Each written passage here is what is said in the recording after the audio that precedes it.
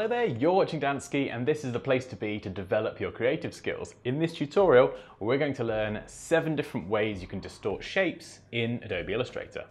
So you can see I've got some examples on screen. I know there's 6, 7 would throw off the alignment and everything, so I went with 6. But there are 7 different options and you can find them all up here under Effect and Distort and Transform. So these are the 7 distort effects we're going to be looking at, and by the end of this video you'll understand each of these different effects and how you can use them to distort your own shapes. So here's a nice selection of some of the effects that we can create, and we'll just delete those. And we've got a heart. So if you're thinking, oh, I wish he would show us how to draw the heart instead, that's much more interesting. Don't worry, there's a link down in the description and hopefully on screen that will take you to a video if you'd like to learn how to draw a heart instead. But definitely come back after because this one's worth watching. Okay, so we have a heart to start with, and this can be any shape. I've just chosen a heart for this tutorial. And we can select this, go to Effect, down to Distort and Transform, and we'll start at the top, Free Distort. Now what this will do is it will bring up a dialog box and it will have your shape with 4 corner points as well. And effectively this is exactly what it says. It allows you to distort free of charge. No, I'm kidding. It allows you to distort your shape just freely. So you can just kind of pull these around and you can see it really does skew that perspective, or you can reset it and start again. So if I go and distort this like so and click OK, you can see I've got that distort effect. Now it actually remembers the original heart position. This is just an effect that we're applying. So as with all of the effects that we're going to add in this video, if you select your shape and go to the appearance panel either on the right or up here, you'll see that it adds the effect as an item in this list, and you can turn that off or on, or you can drag it to the trash if you'd like to get rid of it, or click it and then go back and edit it. Now because this is just an effect, we're not actually editing the physical path of the shape. So if you press Command or Control Y, it'll take you into outline mode, and you can see here that the heart is very much still exactly the same, but it just has that effect applied over it. So with any of the effects that we apply today, if you would like to have the path of your shape actually match the physical appearance, just make sure it's selected and that you're happy. Go to Object and down to Expand Appearance. And you can see there now the path actually matches the appearance of the shape. Cool, so that's Free Distort, and let's move on to the next one. So Effect, Distort and Transform, Pucker and Bloat. Now effectively what Pucker and Bloat does, bloat is where it will quite literally bloat your shape, it will push it outwards from the center, and pucker is the opposite, so it will suck it in towards the center. So we can tick the preview box here, so that's really handy to see that change in real time, and we can move this to the right. So you can see that even at 25%, we get some really bizarre shapes. It kind of looks like the shape of a Pokemon or something. And you can do this really subtly. And you can go to the absolute extreme and create some really kind of crazy patterns depending on what you're going for. And of course, this effect will look considerably different depending on the shape that you're working with. So pucker goes in towards the center. So there you go. If you're looking to create some kind of really cool emblem, looks a bit Witcher. Yeah, I like it. Or you can go again to the complete extreme and distort it as far as you like. But depending on what you're going for, that's pucker and bloat. Now the next one we're going to look at is roughen. Now this is one of my personal favorites, I think, because it's just super cool. So if we tick that preview box, and you can select relative or absolute. They do change the appearance. I'm not technically sure of the difference between the two, but as with anything in Illustrator, if you can tick a preview box and you don't know what the options do specifically, just play around, mess around with some options and physically see how that affects your design in real time. So we can increase this. So this will adjust the size. And you can adjust the detail as well. So if we bring the detail up, you can see there's a lot more kind of spikes around the edge. It's a lot rougher. And we could bring that down, but you can also smooth out the corners. Now this is quite subtle, so you might need to zoom in to see the smooth effect. But you can have sharp corners or you can have slightly smooth corners. But the reason I like this one so much is that you can use this to create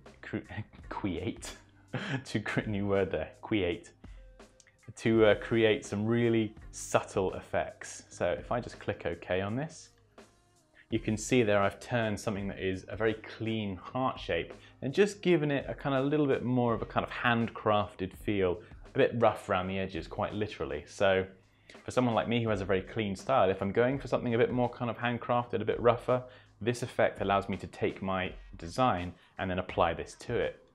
And as I say, with all the effects that we're doing, these are listed under here. So I've still got that free distort I'm actually going to delete now, but you can see here, roughen is also listed. So we can switch that on, off, go back and edit it. So we've got lots and lots of flexibility there. So that's roughen, which is awesome.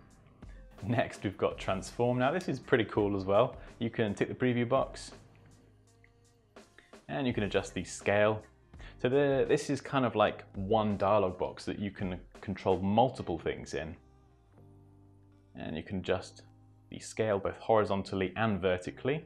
So you can do it with sliders all from here. You can move it as well, up and down. And you can even rotate it.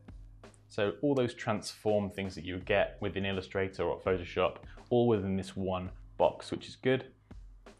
And we've got some other options down here. So you can reflect it along the X or the Y axes, or you can have it just set to random. And you can transform objects. So lots of other options here. As I say, I've not played around with these too much. This isn't a feature I use all the time, but I'm just clicking these boxes and I've got preview ticked so I can see what effect it's having on my shape. You can adjust the registration here, so whether it's kind of anchored to the center, the top right, the bottom right, and you can actually add copies as well. So if we add 5, or maybe 10, and we can adjust the positioning, it's created all of these different copies on top of our shape. So you can see there's lots of different options there for kind of messing around and creating shapes, but depending on your specific shape and what you're going to use this for, you might get something slightly different. But that is the transform effect. Okay, we're going to go on to tweak now. So we'll tick that preview box, and this is similar to roughen. So again, you can adjust relative or absolute and it will adjust the appearance accordingly, and you can adjust the vertical and horizontal amount. So this does something slightly different, but it is kind of creating that kind of rougher edge as well. And you've got these other options down here. And remember, as I say, if you don't know what they mean specifically, then just click around and see how it changes the appearance of your shapes. For example, modify anchor points. It will kind of keep those anchor points in position if you don't have it checked, and it will bend the shape around them. But if you select anchor points with that tick there, what it will do is it will actually modify the position of the anchor points to kind of suit the effect that is being created. So that is tweak. And next we've got twist. This is another one that I really, really like because you can tick the preview box and you can type in or use the arrows to adjust the angle, and it will quite literally twist it around a point. So you can go to the absolute extreme if you want, and you can create something, you know, so it doesn't even look like a heart anymore. It is just totally random. And you can do that both to the right or clockwise and counterclockwise direction. So we can go into negative as well. And you can see it goes the other way. So that is twist. And the last one is zigzag. So let's tick that preview box. Again, relative or absolute. And you can adjust the size. I think relative seems to be a little bit more kind of emphasized, absolute a bit more subtle. And you can adjust the size. You can go for something totally over the top if you want, or you can have something really subtle like that with smooth corners or sharper corners. And zigzag is actually very similar to roughen as well. But what you can really do is add lots and lots of ridges, and you can create something like this. So where this is slightly different is roughen is very much, it will roughen the shape and make it just a kind of a less perfect, less smooth.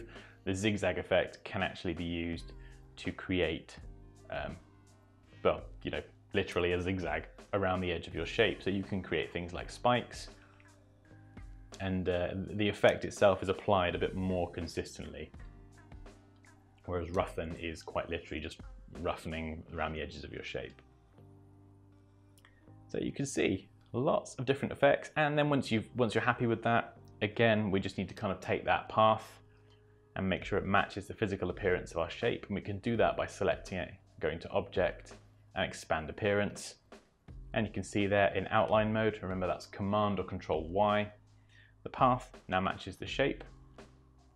And the only downside to this is that it's no longer listed under the Appearance panel and you can't edit the effect any further. So my advice would be, if you're going to expand it, just keep a copy of this editable in case you do want to tweak that effect later on. And there we go. Those are 7 different distort effects that you can apply to shapes in Adobe Illustrator. As always, guys, please feel free to leave any questions or comments down below. Like this video if you enjoyed it. Take care, and I'll see you next time.